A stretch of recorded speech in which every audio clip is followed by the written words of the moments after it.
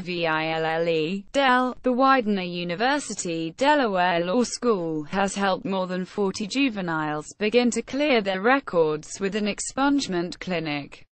The News Journal reports the clinic in Talleyville was the law school's second and the third held by the Office of Defense Services this year. According to the organization's website, the Defense Service provides legal services to indigent and incarcerated clients statewide. John Offredo with the ODS says about 20 attorneys and volunteers were on hand Friday to aid clients free of charge. He says once clients met with volunteers, their expungement applications will be filed with and processed by the courts.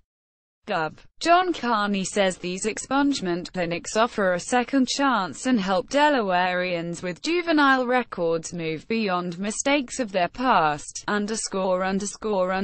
Information from the News Journal of Wilmington, Delaware. http www.delawareonline.com. Copyright 2017 The Associated Press.